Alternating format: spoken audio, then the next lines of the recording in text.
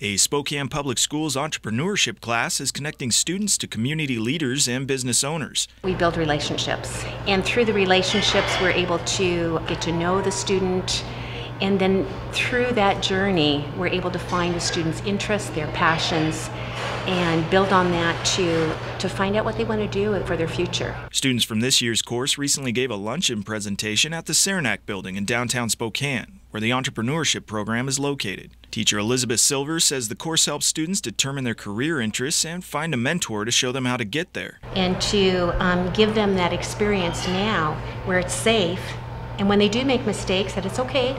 We learn from those, we accept those, and then we grow. Student Alicia Lockridge is considering a career in politics after a research internship with State Representative Marcus Riccelli. I learned I shouldn't be afraid to talk to people because people actually do want to hear what I say. Lockridge also learned balance through the program. I learned how to balance school, my job, and internship, and it's really nice. Student Cash Anderson said he learned a lot from his internship. You're going to get stuff that you don't get in the normal classroom. You get the actual experience and hands-on work that you would get in a normal job that you're really passionate about. The program allowed Anderson to pursue an interest somewhat foreign to the Inland Northwest, marine biology. And just what I've been doing, with the fish hatchery, I've interned there. Anything that relates to marine biology is really going to help me later on. This is the program's first year in existence, operating under the umbrella of On Track Academy and the New Tech Skills Center. The plan is to open it up to students across the district next year through an after-school program at New Tech.